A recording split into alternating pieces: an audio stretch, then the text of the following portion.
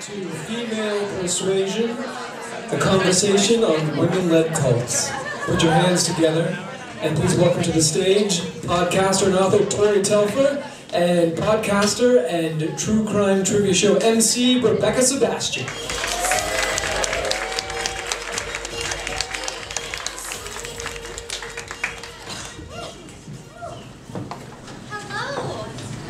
Welcome to Caveat. Thank you so much for coming. We know there's a lot of places to be on Mischief Night in New York City. Thanks for being here. Thank you to whatever female persuaded you to come here. My name is Rebekah Sebastian. I am the host of Yellow Tape, a true crime trivia show, and also the podcast Dialogue, where we examine and explore true crime as a genre. And my lovely co-host this evening. Hi everyone, we're so glad you're here. We were not nervous that no one would come, but there were times. It's great to see you all. I'm Tori Telfer. I'm the author of Lady Killers, Deadly Women Throughout History, which is a book on female serial killers. And my podcast is Criminal Broads. My podcast is Criminal Broads, which is about sort of the same thing. And I'm about to turn in a book on con women, which you'll be able to buy next summer, I think. So we're going to get started with a round of cult-themed trivia, led by Rebekah, because she's the expert. Yeah, we thought we would ease our way into the women-centric cults. I think you're going to learn some new names and some new stories tonight, but we thought, let's start with some cult classics, if you will, and see what you guys know. This is going to be very informal, so if you know it, shout it out. And we're playing for prizes. Every single question has a prize if you get it right. If you don't get it right, someone else has the right to jump in. So we can't see you that well, so we're going to have like an honor system here. So without further ado, the first question. It's going to be on the screen, and I'm going to read it, so I don't know where to look. Okay. And this is the prize, a little notebook. Oh, the end is nigh. Because it's funny, because it's true. Okay. What is the name of the cult? There we go. That David Koresh led. Oh, you gotta be bold. She sees the person. Branch Davidians is correct. And there is a visual of some Branch Davidians. So you get the end is nigh. Let's cheer for her. She put herself out there. She got it right. Well done. This is exactly how it works. You guys are doing great. We're gonna do a little bit of this now, by the way, and a little bit later, just so you know. Next question. In 1978, Jim Jones, leader of the People's Temple, led 918 people. Okay. Wow. I didn't know who we were playing with tonight. Looks like it was you. And you just won this bottle of arsenic. Don't worry, it's empty. Totally a Halloween decoration. They were out of cyanide, sorry. For anyone who didn't hear, it's Guyana. She's right. That's the country where that happened. Okay, this is moving quick because you guys are good. So the third and final question before we get into the female-centric cult stuff that you came into, and you're playing for Lady Killers, and this is an advanced copy by Tori Telfer, and it's a great book. If you want to know more than you cared to or thought you needed to about female serial killers, this is the read for you. And your question: What celebrity brothers were raised in the Children of God cult led by David Burke? Jonas Brothers. We heard it over here. It's not the Jonas Brothers, it's the Phoenix Brothers. Although, are we sure about them? I'm not. How heartbreaking is that picture? Such cuties. Okay, so that's how we play Yellow Tape, a true crime trivia show. You guys should come find us. I'm usually playing at QED Astoria. There's going to be more of that later in the show. But for now, we're going to ease right into the, shall we say, educational portion of the evening. Professor Telfer is going to just kind of lay some groundwork for us, and we're going to go to Female Cult Leaders 101. So without further ado, it's all you, and you're going to have this. Thank you, Rebekah. All right. I want to tell you all a little bit about female cult leaders in general, but first I thought we should start even more general.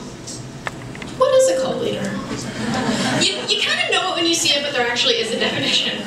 So, first of all, a cult is, again, you know it if you see it, a little bit subjective, but most people agree it's a small religious group that's not part of a larger, more accepted religion that has beliefs that many consider extreme or dangerous.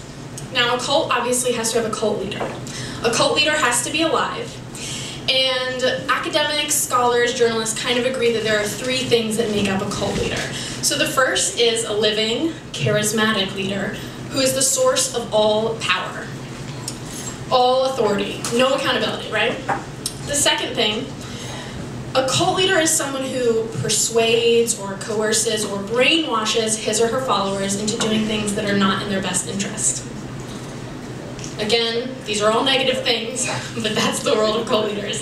And the third thing that characterizes a cult leader is they exploit their followers. That can be economically, that can be sexually, often it's both. All of the above, right? Some other things you should know about cult leaders. They tend to have very shady finances. They tend to have very shady finances. Where's their money coming from? We don't really know. They tend to be paranoid. They love to talk about being persecuted, that conspiracy theories are happening against them, that the end times is coming. They love the end times, of course. They have no tolerance for questions. Don't you dare question their absolute authority, right? If you leave the cult, they're gonna backstab you. They're gonna say that you're evil. They're gonna tell all the other followers that you're a terrible person. And they're utter narcissists. So, something like this. This is Jim Jones. He's sort of the touchstone of cult leaders, I think, in a lot of our minds, because he checks every single box in the cult leader handbook. Look at him just loving the adoration. So when you Google, say, famous cult leaders, here's what you get. A lot of men. A lot of men. Yes, like serial killers and CEOs and US presidents. Cult leaders tend to be male, or at least we think they are. You know, we could probably talk about why that is all night. I think a big reason is that most humans are still unwilling to give absolute authority to a woman, right? And cult leaders demand absolute authority above all else. But you'd be surprised how many female cult leaders there are. Like, I thought I knew female cult leaders, and then I started researching for this event. There are so many more than I knew. I'm not saying there are thousands. I'm not even saying there are hundreds. But I feel like a lot of people think there are 3, maybe, 2 to 3. I would argue there's maybe 50 to 100. But don't quote me on that number. Oh wait, I missed a slide. This is my image for cult leaders being male. AKA big mood. No, I don't know. So anyway, there are more female cult leaders than you know, but less than there are male.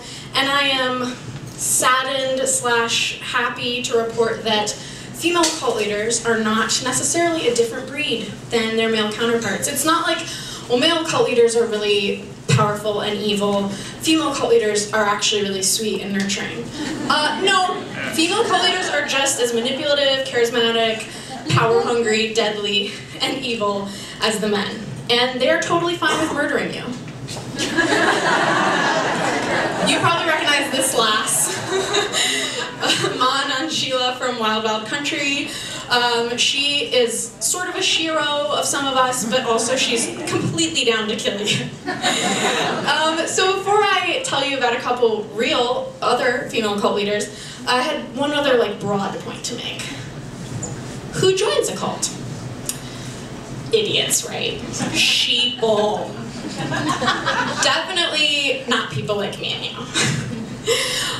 Cult followers, I'll be honest, they get a bad rap in the press, right? Especially when they do bad things. And the fact that they often wear matching outfits doesn't help. That being said, it's very easy to be unsympathetic to cult followers and to think that we would never find ourselves in their shoes. But I think it's important to remember that cult leaders, if there's anything they're good at, it's finding followers. Cult leaders are so good at identifying the type of people who will fit into their particular creepy little obsessive cult. I mean, that's their job description, pretty much. Cult leaders tend to target people who are new to an area, who are lonely, who have recently experienced loss, and who are questioners, you know, seekers, people who want to find answers. You might say that type of person sounds totally pathetic, but I gotta say that sort of describes me.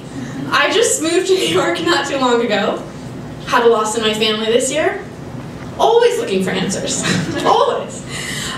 You know, I like to think that I would see a cult leader coming my way like 50 miles in the distance, but I don't know, you know? So, oh, and then the other thing is no one thinks they're joining a cult, right?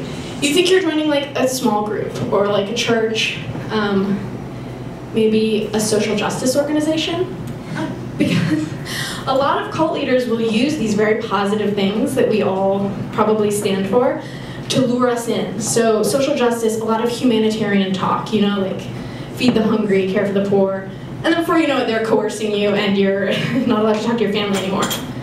And then you're wearing pastels. Okay.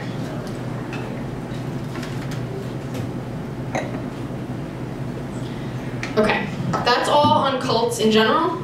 Let's get to the ladies. Yeah, girls. These ladies have broken the glass ceilings of the cult world. And that's not really that good, because they did a lot of horrible things. Okay, our first girl, this lovely lady in millennial pink. I would say Anne Hamilton Byrne is perhaps the most famous female cult leader. Does anyone agree? Like, some of you have heard of her, right?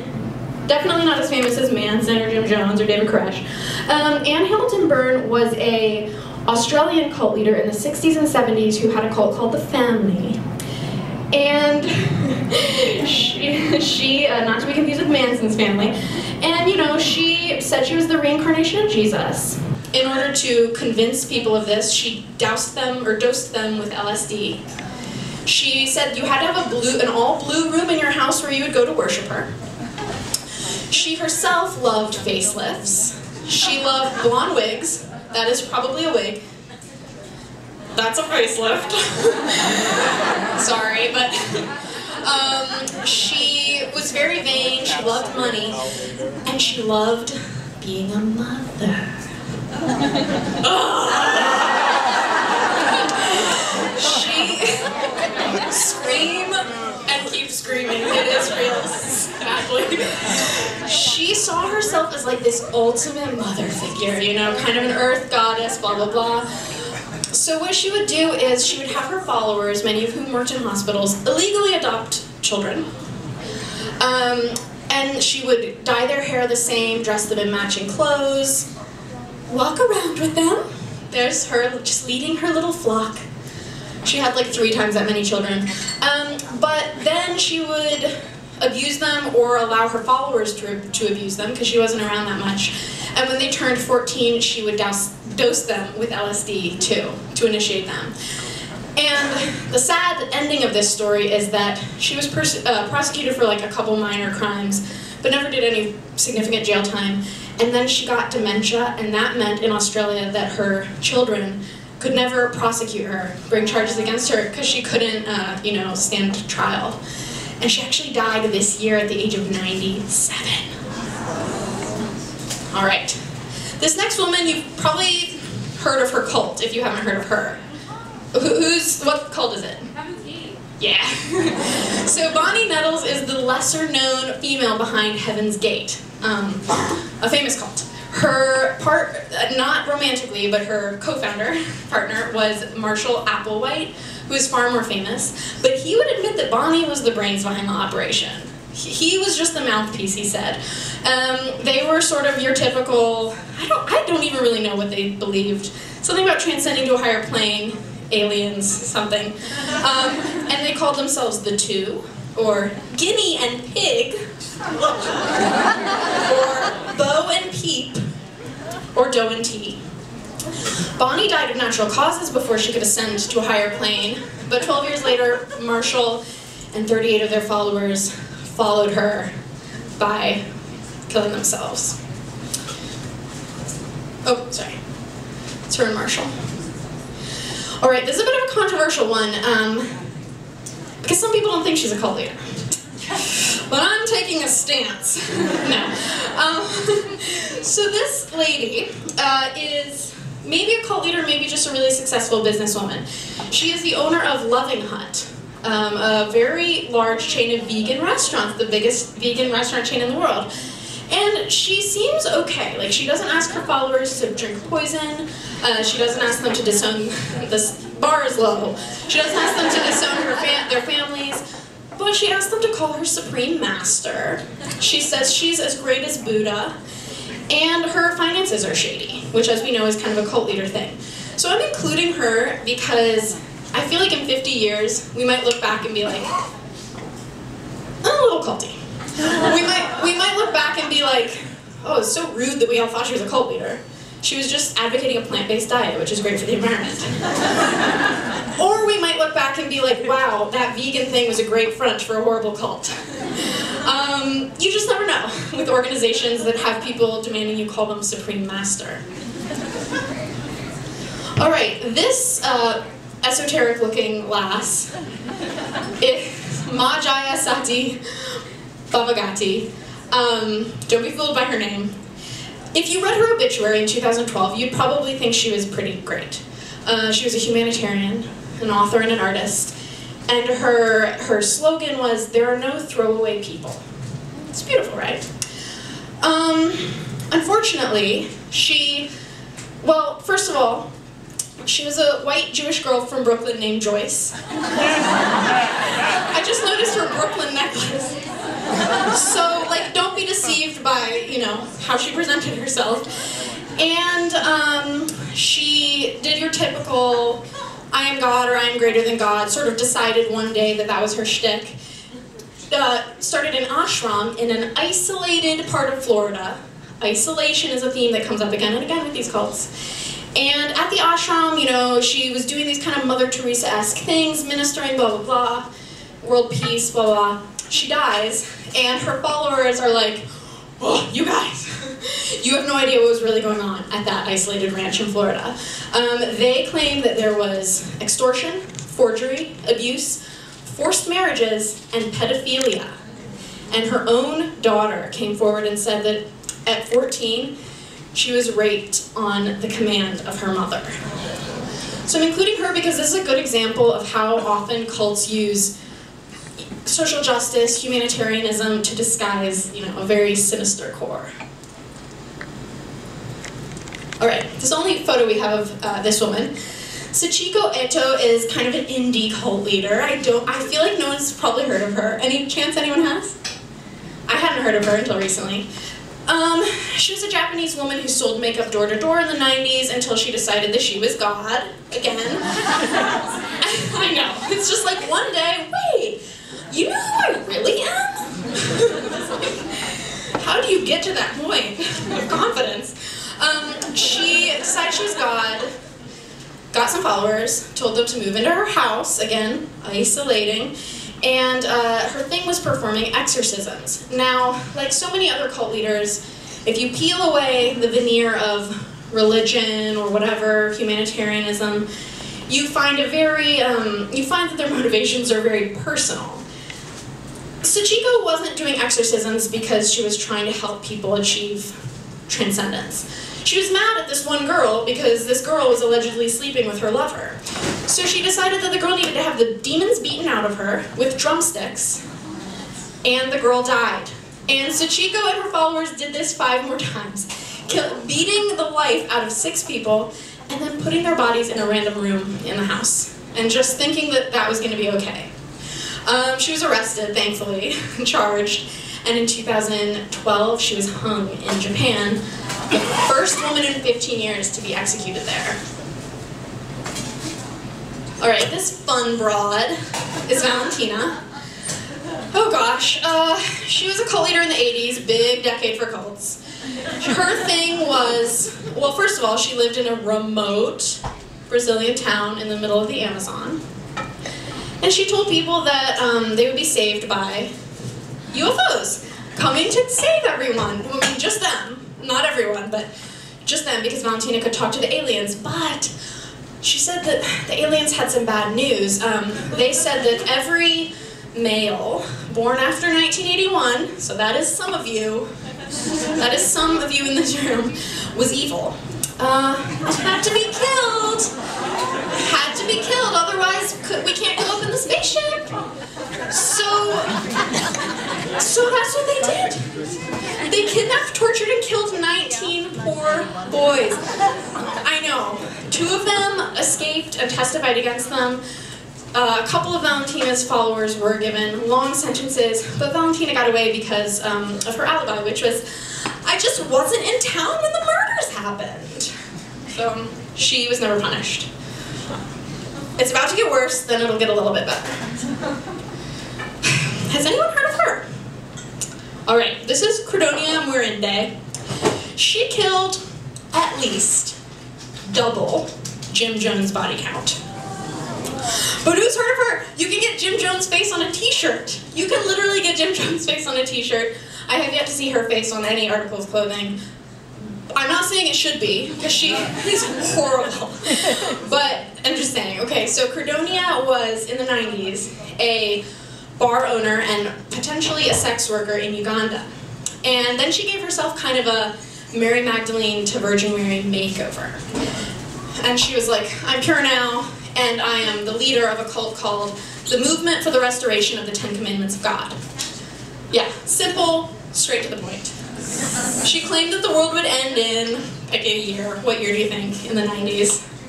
Yes, 2000. That beloved year of cult leaders everywhere. And she collected thousands of followers. Now, her followers were poor. They were hungry, you know, and here comes Credonia giving them hope. And also saying, oh, you should just give me your money and property because the world is about to end and you're not going to need that in the afterlife. So her followers give over everything they own. She keeps them weak by telling them to fast, by making them do physical labor, making them sleep on the ground. And when the world didn't end, in 2000, and her followers were like, could we please have our money back? Credonia could have given it back. She could have run out of town. But she decided to kill everyone. So she started by poisoning a lot of people, including children. She then had her men garrote them, crush their skulls, shoot, knife, stab, whatever, bury in mass graves, and then she had those men killed and burned with acid, you know, covering her tracks so no one would ever know. And then when she was down to a mere 600 followers, she invited them into her little church, and she nailed the doors and windows shut, and she burned the whole thing down. In fact, this is the only photo I have of her. If you Google her, you will see photos of the burned bodies. So don't do that. But it's pretty recent. And her death count, I mean, we don't really know, but it's at least, you know, 1,500, probably more. And she got away. She vanished. She could still be alive today. No one knows where she is. And the last thing I'll say about her is that people always said she's very, very beautiful, but that she never smiled. All right, a little bit lighter. Here's my girl May Otis Blackburn. She's a cult leader from the 20s, so like Charleston, Gatsby, and May's cult, which she ran with her daughter. That's her daughter. It was called the Divine Order of the Arm of the Great 11. You probably all remember that. I don't know what the Great 11 are, but she's a colorful figure. Let me tell you just a couple things she did. First of all, she said they were waiting for Jesus to be resurrected and for this random 16-year-old girl to be resurrected because May made the fatal error of this 16-year-old girl and her cult died. May was like, she's definitely about to be resurrected. Then she had to preserve the body on ice for a really long time to keep up appearances. And sometimes she would put this poor girl's body in the back of her car and drive around Los Angeles. If her cult leaders were getting a little bit bored with those antics, she would put on a purple robe and kill mules. When she was 60, she married a 29-year-old, Sassy, but he had 5-inch long fingernails. Possibly the most disturbing detail of the night. Just imagine him. detail of May is that when one of her followers got sick, she decided that the solution was to bake the woman in an oven. So she put her follower in an oven, and 2 days later, the woman died. Well, she took her out of the oven, and I don't know how many degrees. I think it was a slow bake. Like, she didn't burn the woman, she just like warmed her to an unhealthy degree, and then 2 days later the woman died.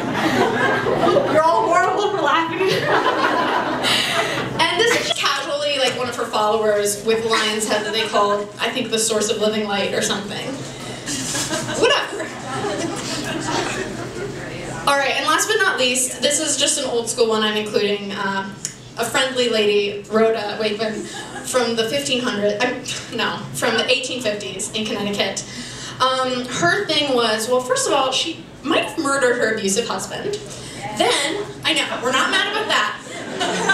But then she flipped it and reversed it, and started giving sermons where she said, "He murdered me, and I am talking to you from beyond the grave." So that was her thing, it was like, I'm dead, but giving sermons.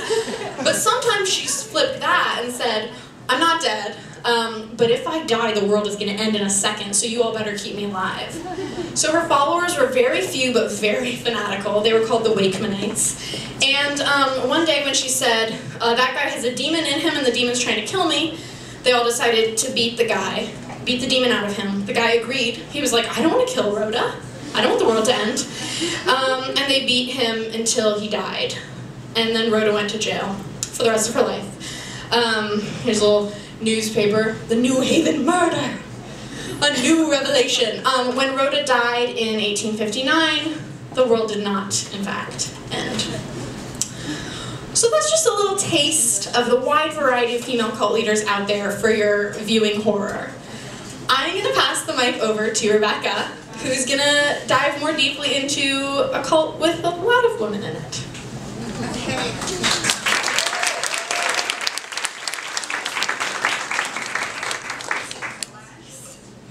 That was quite a ride.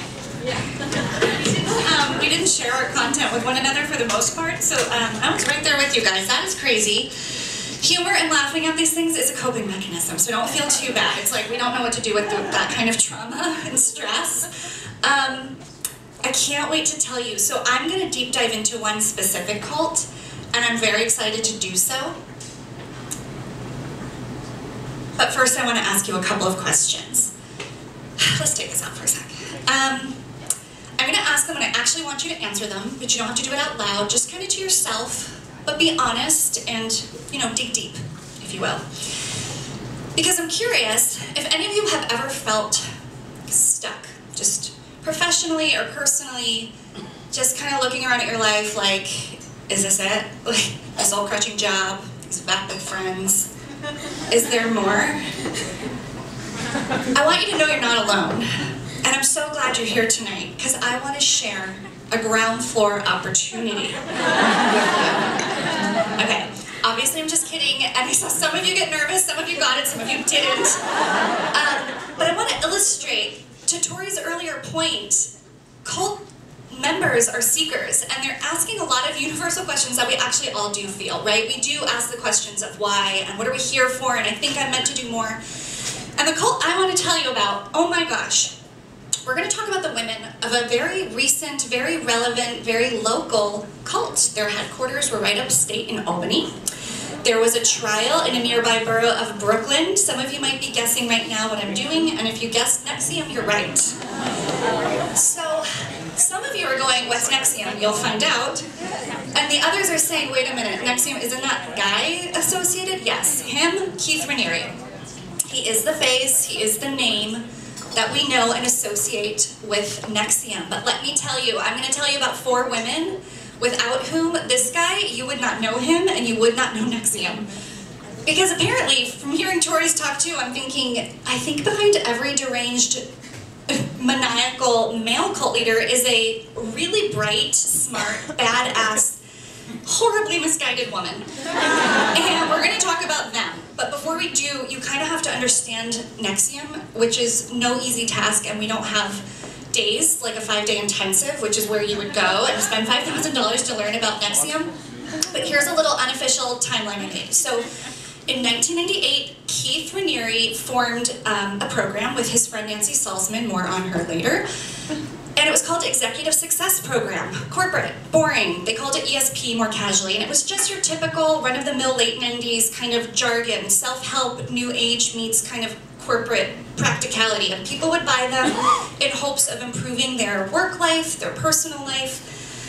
And people did. I mean, this was the late 90s. There was the internet, but it was not, it was early days. So no LinkedIn, no verification. People took them at their word. They bought these classes and they kept building. In the early 2000s, they were like, we should rebrand. We need a sexier name. So, because ESP and Executive Success Program is pretty boring, so they came up with NVIVM, which is I don't know if they knew, but it's a heartburn medication. And they decided inexplicably to spell it in a Latin way, even though there's no Latin root or meaning. And NVIVM was born. Now this is the time when it kind of got interesting because Keith started, and Nancy, assigning some sort of new aspects to the cult. It wasn't really officially a cult then, but it was.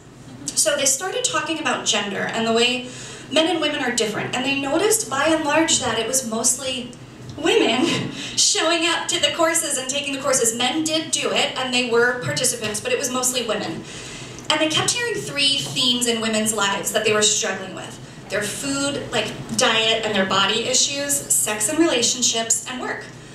So he started kind of imbuing the curriculum with these ideas of female empowerment through subjugation.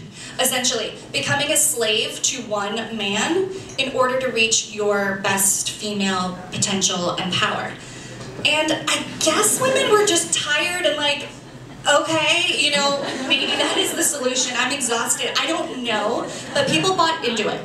So that was happening. He was also developing very romantic relationships with a lot of the women, and he was openly polyamorous, kind of before that was a thing, or a thing we talk about at least. But the women had to be monogamous only with him.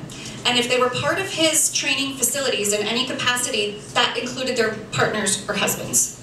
So just with him. So we don't want to talk too much about him, right? We want to know about the women. But one thing you should also know is he required, like any good cult leader, he referred to himself as vanguard and required others do the same. Okay, so that's a bit about where NVIVM was going, but things got really weird in 2015. Because now there's like 30,000 people taking these classes all over the country, and that's critical mass. So there's going to be these subsets and smaller groups. And the women within NVIVM, the most passionate, kind of zealous, high-ranking officials, because you also move up the ranks in NVIVM, right? You take a course, you move on, and then you get other people to join, and you become a leader. So these women were like, we want more, and we want something more kind of extreme. So they came up with DOS, which actually is Latin. It means, or it stands for Dominus Obsequius Sororium, loosely translated as master over slave. So Keith Raniere would be the kind of headmaster, and the women would be slaves under him. However, the women who recruited more women in would be masters over that woman.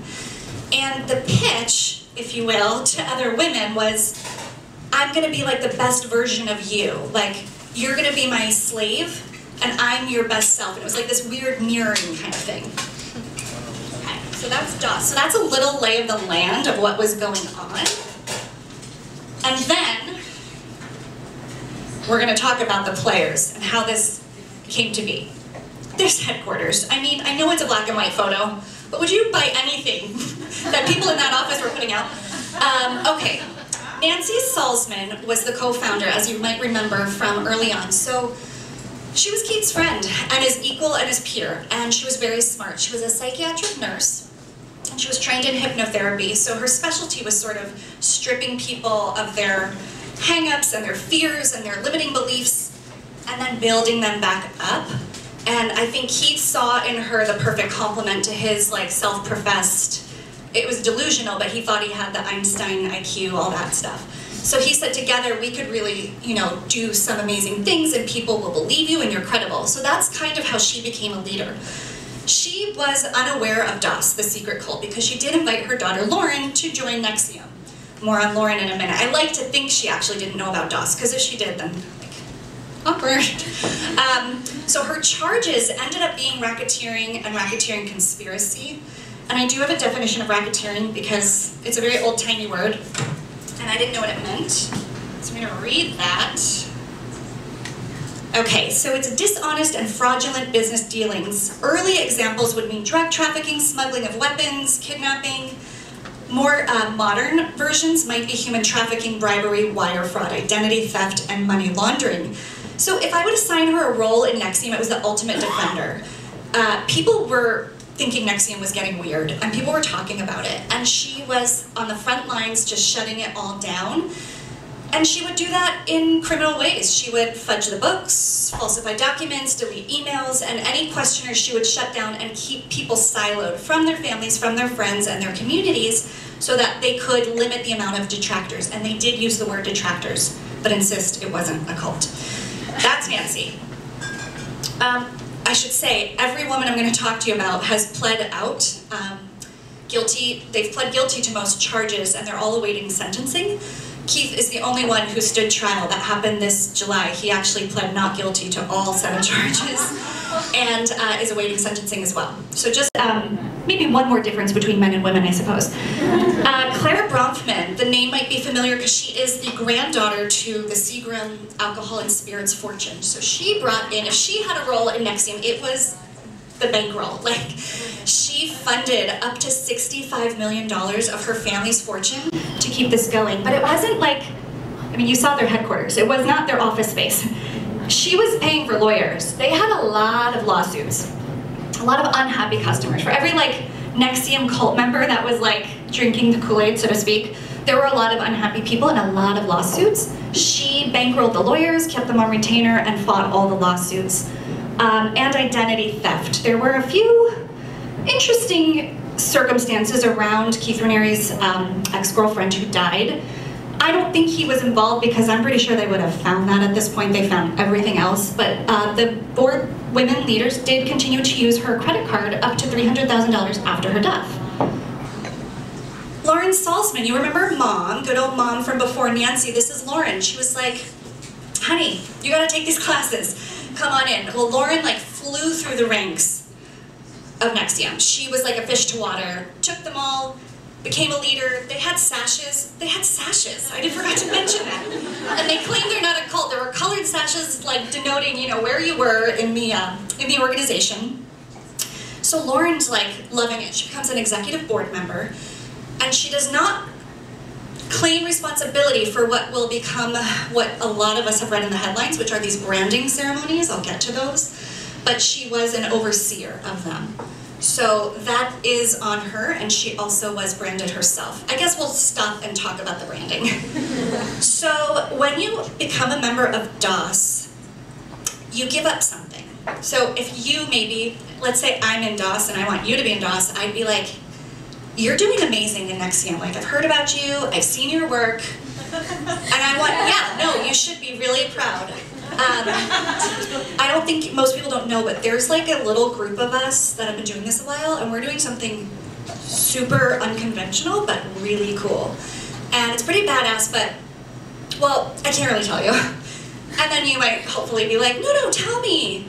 And I'll say, no, it's like super top secret. I need to know you're not gonna tell someone else. Well, sure, I won't tell anyone else. No, I need to know. And so basically that's when the extortion starts. So they ask for collateral. What kind of collateral? Sexual pictures are usually enough, but maybe a videotape of you alleging horrible things against your own parents, or writing documents about sexual abuse that didn't happen and signing it. Those are all very like unsexily stored in a Dropbox folder, and then they have that on you and they say, if you tell anyone about this, we'll tell the whole world. So now you're in. You're in DOS. Welcome to DOS. This is also why DOS was a very small subset of NXIVM, okay? So there's thousands of people in NXIVM, there's like 24 in DOS. So it was small, but it was passionate, and it culminated in a ritual called, I think they called it a commitment ceremony. The women didn't know they were going to be branded. They were told it was going to be sort of like a demarcation tattoo kind of night, like a BFF tattoo thing.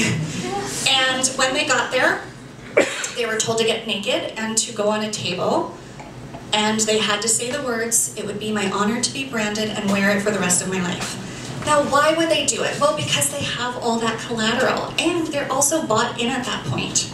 So that's what DOS was, and that's what Lauren was overseeing. Also, in addition to that, she admits, I want to get this quote right,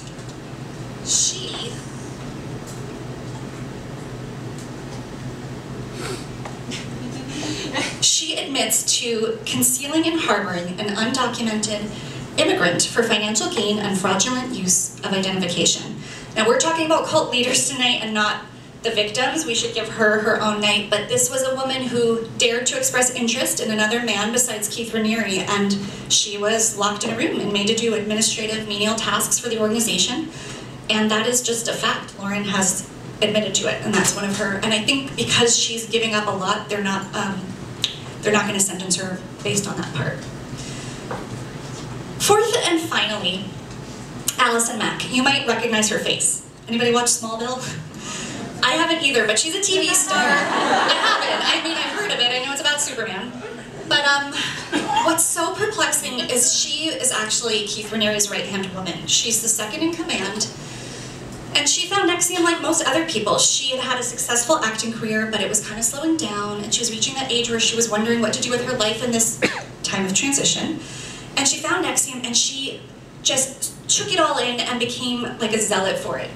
Became very close to Keith Raniere, and interestingly is the only one with sex trafficking charges against her, because she was the one who came up with DOS and the branding ritual. So it's really hard for me to even know how to talk about her, because frankly I wonder if she isn't like, if she's the case of a victim becoming a victimizer. And I think that's up for debate, but I thought it might help us if we saw an exchange between her and Keith himself. Keith loved YouTube. He has a lot of YouTube videos still up there and out there, should you want to hear about authenticity, true beauty. Here's a snippet of them talking, and I'd like to hear your thoughts on just your response. But somehow you reach into their very essence and you meet a unique individual. I don't know why, that makes me want to cry. It's beautiful. I think these are all things that we strive for. You know, we strive as individuals. We strive to break through a type of existential isolation. We want to touch someone. We want to know that other people have souls. We want to experience this. We want to experience connection. Things like what we call love and compassion. Even something like, as I say, connection or rapport. Some people call it an energy or whatever, but now we're not talking to a machine, we're talking to another human. And even if that human is a machine, somehow we imbue it with we even ask the question, is this thing alive? It's like he's a parody of himself.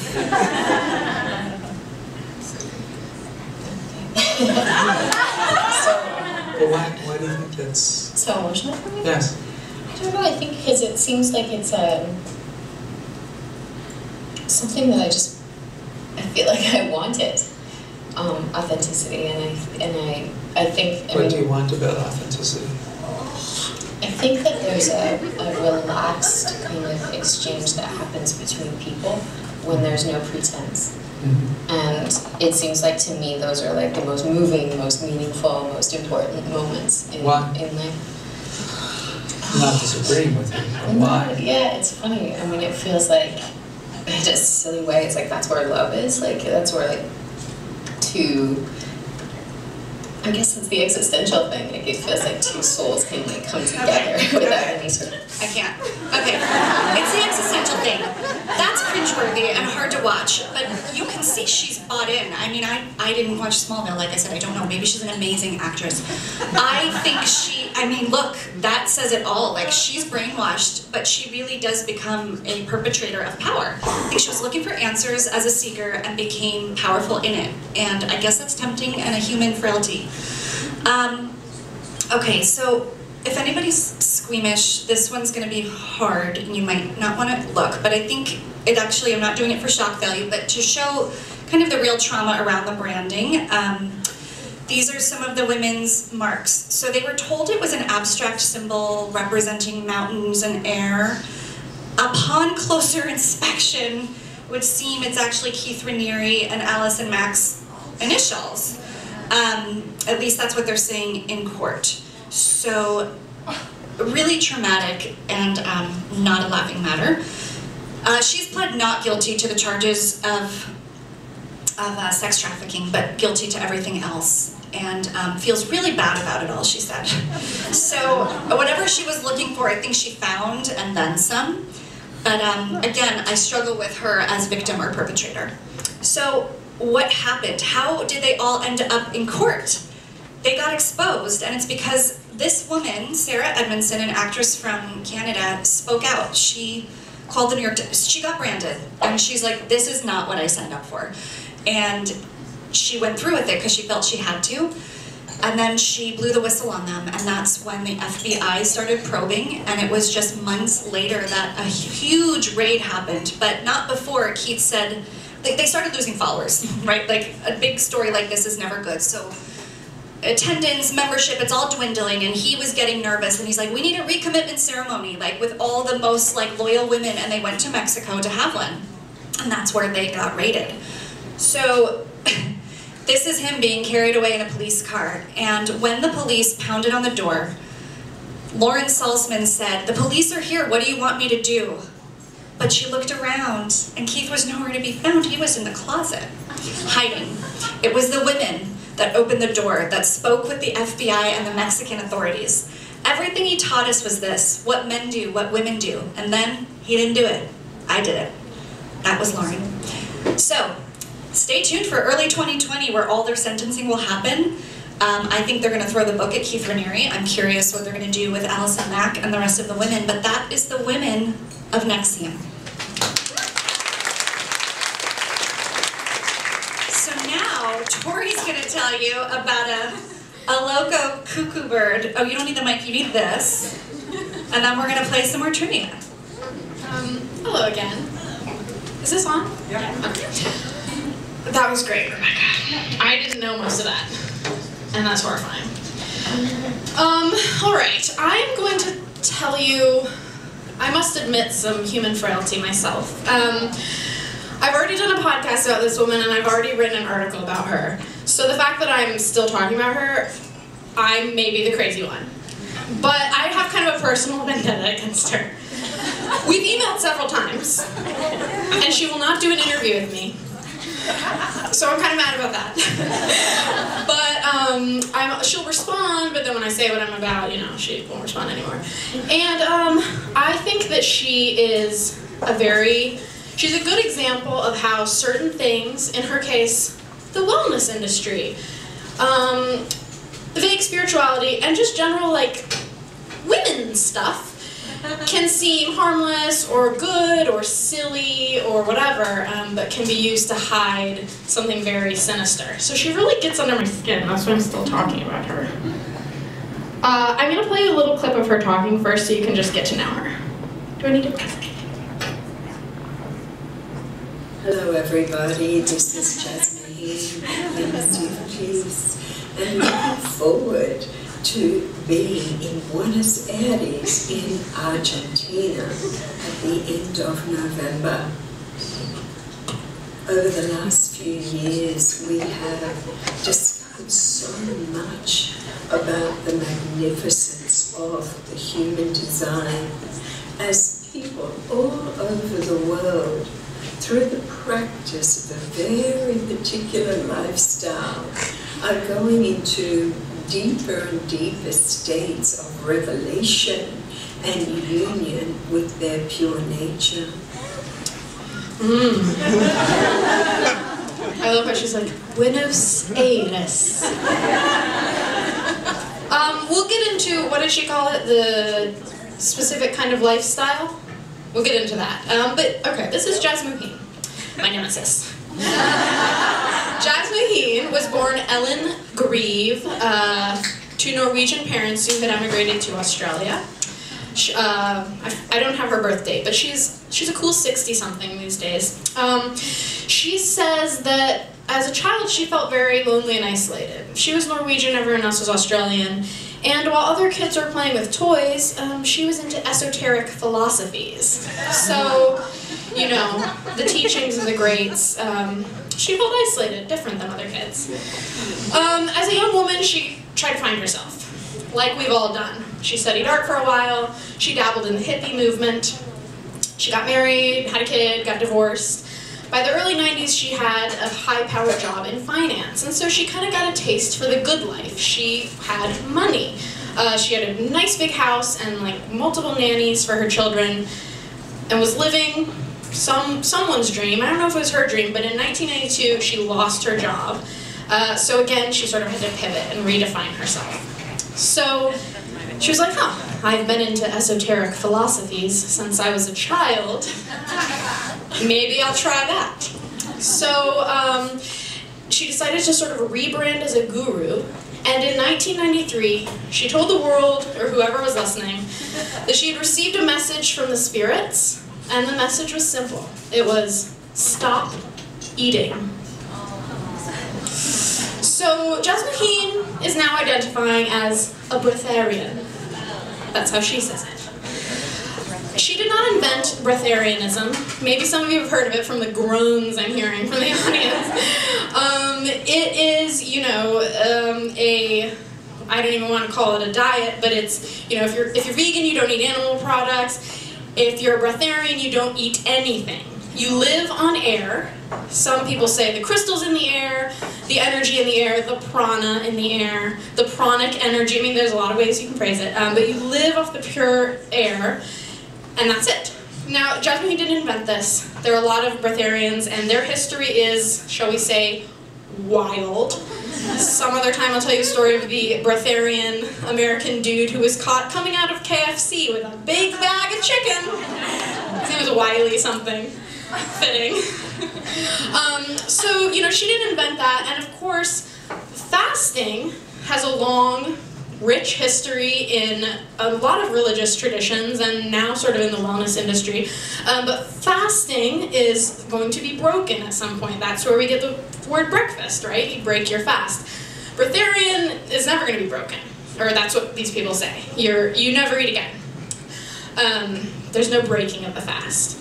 So anyway, if Jasmine had decided that she was a breatharian and that was just her thing, who cares? Whatever. But she decided that she was a guru, and she started spreading her message.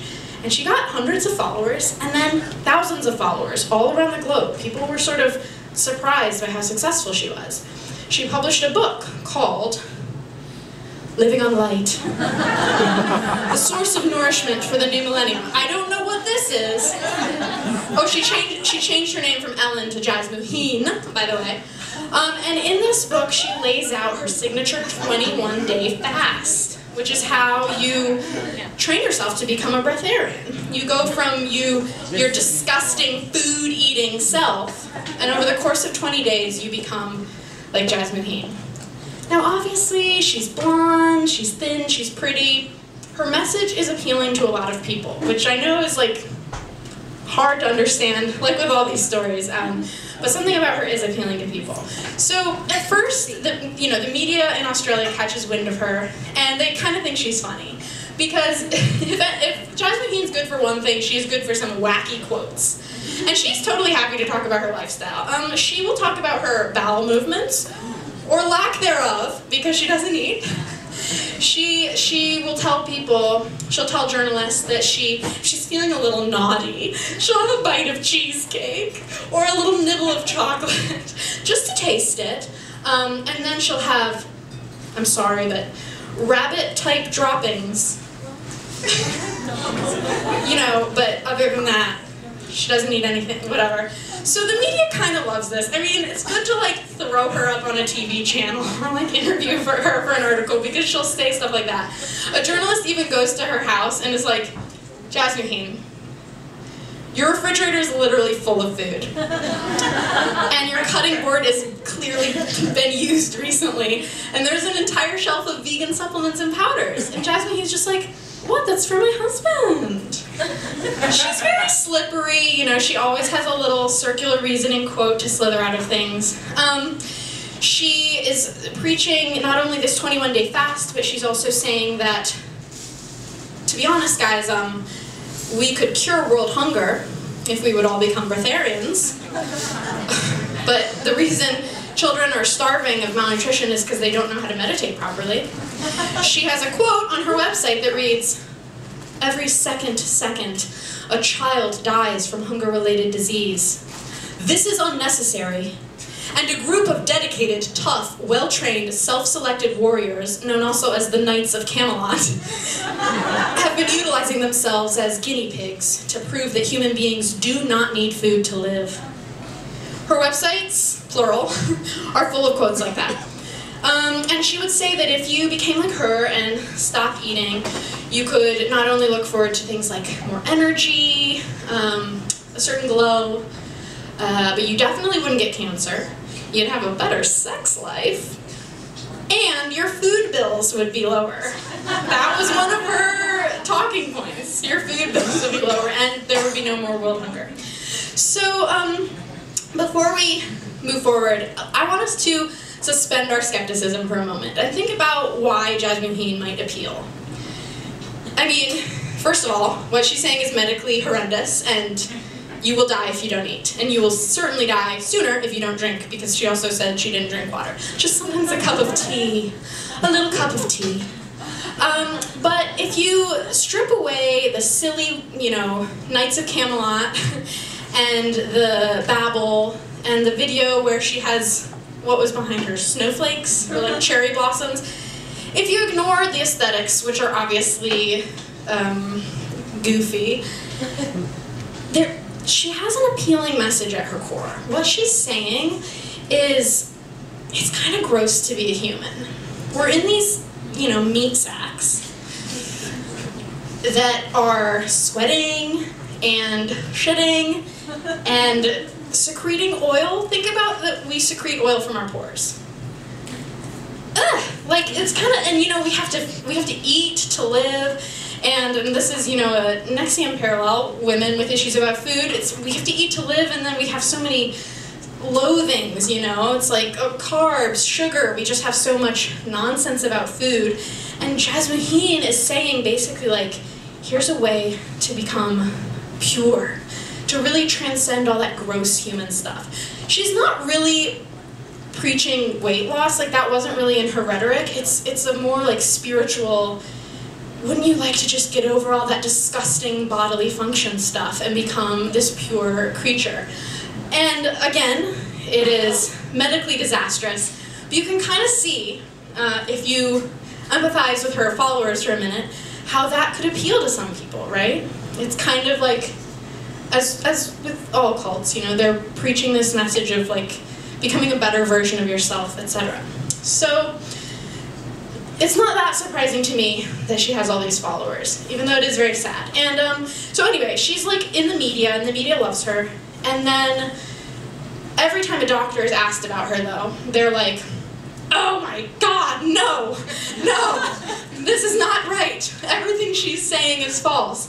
And Jasmine Heen, with her circular reasoning and her voice that you heard, she'll be like people will say, so, you know, that's scientifically incorrect, and she'll say, "According to your science, but not according to mine." She loves that little pivot. It's like, your reality, but not mine. Your science, but not mine. Anyway, doctors are saying this woman is dangerous because if you do this, if you stop eating and drinking, you will die. And it wasn't long before people did start to die. So the first death that we can link to Jasmine Heen happened in 1997. And this guy was a 31-year-old kindergarten teacher from Munich named Timo Degen. So her message is really spreading around the globe. She's in Australia. And he finds her many websites, which are, many of them are purple. Why do cult leaders like purple? Yeah, power color. Royalty? Yeah. What was that? It's a royalty. Yeah, royalty, power. Yeah, so her websites are purple and there's like stars in the background, of course. Timo finds her websites and likes the idea of sort of casting off the drudgery of food, Jasmine Heen's words, and becoming a better person. So he starts her 21-day fast. And let's see what happens. Okay, his vision starts to fail. His circulatory system starts to fail. He falls into a coma. When he is taken to the hospital, one nurse later told the press she thought he looked like a concentration camp victim. He gets out of the coma for 1 second, falls, hits his head, and dies. So that's 97. 98 comes, another victim. Lainey Morris is a 53-year-old Australian woman who wants to reinvent herself, finds Jasmine Heen's book, decides to do the fast, and she basically finds this couple who say they're breatharians, and she isolates herself in this little, what's it called, thing in their backyard, trailer kind of thing, and they're gonna leave her alone for 21 days. Her plan is to drink orange juice for the first 7, and then, nothing. And she keeps a diary. It's heartbreaking. It is full of thoughts of food. One day she writes, "Every morning I think of cups of Earl Grey tea. Yesterday I caught myself reminiscing over tomato and coriander soup. Today it is Black Forest cake and pancakes with maple syrup and ice cream and hot chocolate with marshmallow." She's not writing about food, she's hating her body. One day she writes, "Breasts smaller, wish it was my stomach." Her right side becomes paralyzed. She begins vomiting black liquid. The couple watching her say that, "Oh, you're ridding your body of toxins," and they don't call the doctor. Her vision goes, and she dies of dehydration, pneumonia, kidney failure, and a severe stroke. And the last entry in her diary, it's not words, it's a spiral. The drawing of a spiral. Is that not the most morbid thing? The next year, 1999, a third person dies, who can pretty much be directly linked to Jasmine Heen. I don't have a picture of the other victims, but I have a picture of her. Isn't she so cute? So this is Verity Lynn. She's Australian too, and it's 1999, so what's coming? The millennium! Time to get your shit in order. I love New Year's resolutions, so I can only imagine. I don't remember making any, because I think I was too scared of Y2K, but if you like making New Year's resolutions, just imagine making your millennium resolutions. So Verity was obviously one of those people. She likes to self-improve, she likes to make resolutions. She decides, she finds Jasmine Heen's writings, she finds the fast, guideline, whatever, and she decides that she wants to become spiritually cleansed for the new millennium. So she goes on a solo trip to Scotland with a copy of Jasmine Heen's book, and she camps alone in the Scottish moors, and her body is found, far from her tent. She's clearly entered some sort of delusional state, crawled out, and is found curled in the fetal position with her jacket. She started to take off her clothes because she died of hypothermia. You know how you think you're hot at the end? So her jacket's up like this. She died of hypothermia, dehydration, and this is from the report, and self-neglect. And there was a copy of Jasmine Heen's book discovered in her possessions. So now we have 3 deaths linked to Jasmine Heen. This last death, when this happened, a journalist went back and found the others, so no one had really been writing about this yet. Jasmine Heen is confronted, and she is shockingly callous. She's basically like, I didn't know them. She says that she and Verity didn't have a connection. She says that Lainey Morris, the one who died vomiting black liquid, she said Lainey hadn't come from a place of integrity and did not have the right motivation. And she basically said, in her slippery Jasmine Heen rhetoric, that she was just putting information out there, and what you did with that information was up to you. She wasn't the boss of you. She never said she was the boss of you, right? She was writing on her website, publishing books about fasts, and if you followed that, that was your responsibility. So basically what happened is the media stopped laughing and started being like, what is happening with this woman? And so they were like, okay, if it's not your responsibility, you need to prove to us that you can practice what you preach. You need to prove to us that you truly don't eat. Otherwise you're evil. But can you truly live on nothing but air? So the Australian show 60 Minutes, they decided they were going to film Jasmine Heat 24/7 for 7 days and 7 nights, and see if she ate or drank. Weirdly, Jasmine Heat agrees to this because I think she's delusional. Maybe believes herself. I don't know. I know she eats, so I don't think she can believe herself. But she agreed to this. Maybe she thought she could do it for 7 days. And here's a little clip. So this is her exercising. Miss Jasmine Heat is merely the latest in a colourful line of New Age carpetbaggers. Except her message is dangerous and she's deluded. Jasmine Heat actually believes she can live without food or water. In fact, when we suggested a test, without hesitation, she agreed. So you're happy that we lock you up for 7 days and watch you die? You wouldn't watch me die. I'd come out smiling and laughing every holiday. But you're happy that we lock you up for 7 days? Can we do it somewhere really beachy and yummy? No, lock you up inside. Oh, no problem. No problem. Okay, I don't know if you could hear that, but he's like, are you okay with us watching you die? And she's like, you wouldn't watch me die. I'd come out smiling. And then she goes, can we do it somewhere beachy and yummy? It's like, okay, Jasmine, calm down. So, if you want to know more, just find this clip on YouTube. It's under Breatharian Fail. But basically what happens is they film her for 3 days. She starts fading. So she says, I live off prana in the air and we are in the city, so the pollution is killing me. Can we do it somewhere beachy and yummy? So they move her to the country. There's this clip of her walking around her new country estate this is so much better. And the show has a doctor on hand because we've got to have some science in here. And basically by day 4, the doctor examines her. Jasmine is slurring her speech. Her pulse is very high. Her blood pressure is very low. She's lost about 13 pounds, and the doctor is saying, she's gonna die. She's gonna die if we continue. Jasmine, of course, is slurring and looks crazed, but she's saying that she feels fine. The doctor says, you're dehydrated, you haven't peed. Sorry that I'm talking about bodily functions, but this is Jasmine's thing. The doctor's like, you haven't peed, and Jasmine goes, that's not true, I went 4 times today. And she's just like, you mean you've never seen such denial? She says she's feeling fine. She goes, my mouth is still moist.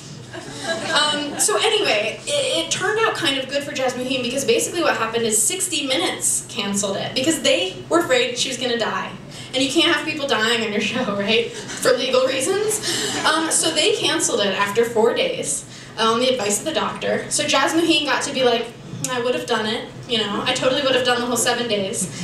And immediately after the show was canceled, she emailed out a press release with her signature circular reasoning.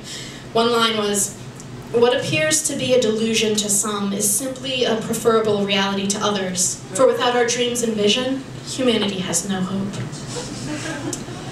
So today, Jasmine's still kicking. And she checks her email. Emails. She probably has 50.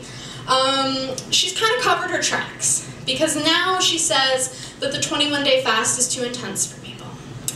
She says it only succeeds 10% of the time, so she doesn't technically recommend it anymore. Instead, you can buy her new book, The Food of the Gods, available on Amazon for $18.95.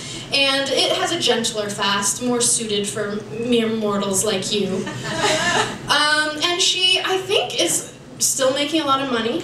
She sells little, meditations. She sells little songs you can buy on iTunes, although I wouldn't. She's very active on Facebook, and sometimes she posts poetry. My favorite line of hers is, I walk this earth as the goddess I am, alive and so free, enjoying life's jam. I almost had a heart attack just then. Enjoying life's jam. But to be serious, she, her 21-day fast is still out there, and you can still find it. And that means it still has power. You know, you can still buy her book, you can still find her preachings. Oh, she doesn't, you know, recommend them anymore or whatever, but they're still out there on the internet. When I did my podcast episode about her, I hashtagged the post on Instagram. I think I hashtagged it Jazz Muheen and Breatharian, and some of her followers found me. They were all very nice, but they were followers. They were like, she's the real deal. You just don't know, you know, this lifestyle is achievable. And just a few years ago, actually, a Swedish woman in her 50s found the book and found the fast and decided she wanted to be cleansed, she wanted to be pure, she wanted to transcend. And she started doing the fast, and she took it so seriously that she would even spit out her own saliva instead of swallow it. Her children were very worried, and she said, it's okay, if it gets too bad, you know, I'll stop it, I promise. But one day, she didn't answer the phone, and her children went to her house and kicked down the front door and found her dead of starvation inside. And as with all the other deaths, Jazz Muheen refused to take any responsibility. This is just Jazz Muheen these days. You don't have to read all that, but it's a little prayer she's reading. In purple. Biosystem recording, blah, blah, blah, blah, blah. Biosystem, feed yourself directly from source essence energy now. That's Jazz Muheen, guys.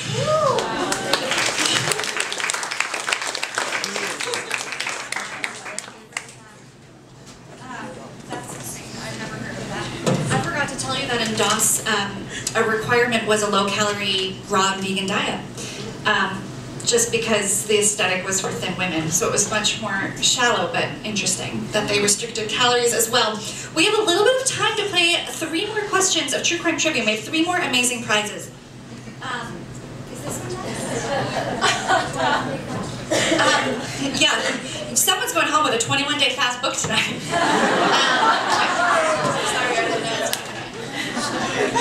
Okay. Oh, is this the next one or the next one? It's that one. You're right. So Tori's going to show you. This is amazing. It's a spooky typewriter, and if you wouldn't mind, yeah, it's a skeleton. And what you can't see is that words come up on the paper, and it says it was a dark and stormy night. So I know one of you really wants this in your house, and if you answer this question right, you can get it. Let's see. Though not as large as, we talked about it tonight, as Jonestown in terms of number of victims, this cult also perpetuated a mass suicide in 1997. Which cult? I saw her hand and she said it. Is that cool? Did you say someone else? No, I just screamed yeah. Okay, yes. You. White t-shirt? I just said Heaven's Gate. You're right. You get the creepy typewriter. And now we're going to give away, this is a kind of like if you know kind of prize. It's a Karen candle from My Favorite Murder. She's a true crime icon, and it's like a saint candle. So I'm going to give that to Tori. And if you know this question, shout it out so you can win that candle. Oh, there's Heaven's Gate. There's a, well, yeah. We've got the purples, we've got the UFO, we've got the sad aftermath right there. 1997 was not that long ago. Some of us graduated high school that year. Some of us weren't born. Okay, oh yeah, here's just the Heaven's Gate website is live. I just wanted to show you that. Yeah, this is on here, and they have a position against suicide, and it's on their website. So maybe part 2 of this talk will be just page by page going through their website. Okay, for the candle. Wait, is this for the candle? Yeah. Which cult engaged in a practice of recruiting? Yeah, we're going to give it a try. I'm going to read the question for everyone else who doesn't know as much about Children of God cult. Which cult engaged in a practice of recruiting new members by sending women members out to have sex with them? Something they called flirty fishing. Totally normal. This is the literature that David Berg created. He was an artiste, And he did ask people to call him Moses, and this was just these were like comic books. So kids in the cult read these, and they were like indoctrinated into these practices. So this was like totally normal if you were in the Children of God. And this goes back to the other question, the Joaquin and River Phoenix. Was this cult? Okay, last question, and probably my favorite cult question of all time, and the prize is a big deal. It is 2 tickets to Madame Morbid's trolley tour in New York City. Is that right? Yeah. A haunted trolley tour. So you're gonna get 2 tickets, and you just want to see Tori after you food wine. So this one we have to be on guard. I'm gonna count you as the person who gets it. You're looking for the person because I'm gonna be focused on asking the question. What famous musician took a genuine interest in Charlie Manson's musical aspirations? Is that you? And that was Brian Wilson? You are correct. She's correct. So talk to Tori after, and you too maybe are going on a haunted trolley tour. You guys, we're gonna close tonight out with a little, should we do the musical interlude and then? Yeah, so I want to share, sincerely, the Beach Boys and Brian Wilson, as she so aptly answered, really thought Charlie Manson was talented. And something we didn't talk about tonight was kind of the misguided talent of cult leaders. I mean, they do have charisma, as you mentioned. They could draw a crowd, right, at the very least. And I like to think maybe Charlie Manson, if he'd been more successful musically, could have found that adoration and what he was looking for in another way. But yeah, so that's interesting. Dennis Wilson and Charlie Manson, they met hitchhiking. And Brian Wilson was totally on board having him become part of their musical scene, but Charlie pulled a knife on their producer. And he was like, all right, dude, this is over. You're on your own. But I do have a couple of songs. If we could play the first one. Charlie Manson wrote this song that the Beach Boys played. This is called, as released by the Beach Boys, Never Learn Not to Love. It's kind of sweet. And for a Beach Boys song, a little more on the low-key, melancholy, but low-key side. So Charlie Manson actually wrote this song that the Beach Boys released. But if you go down a rabbit hole, you can find the Charlie Manson version and share it with people. So can we hear that one? This is Charlie's version. Just come and say about me. When the Beach Boys released it, they called it Never Learn Not to Love. The official title by Charlie Manson, Cease to Exist. Different tone. Marketing department nixed it. But in my opinion, it's more interesting. It's kind of better. Am I right? And they only give you 30 seconds on Murderpedia, so that's all we got tonight. This has been Female Persuasion. Thank you so much for coming. And we'll stay here and answer questions or hear your cult stories if you have them. Thank you. Thanks for coming out. Thank you so much.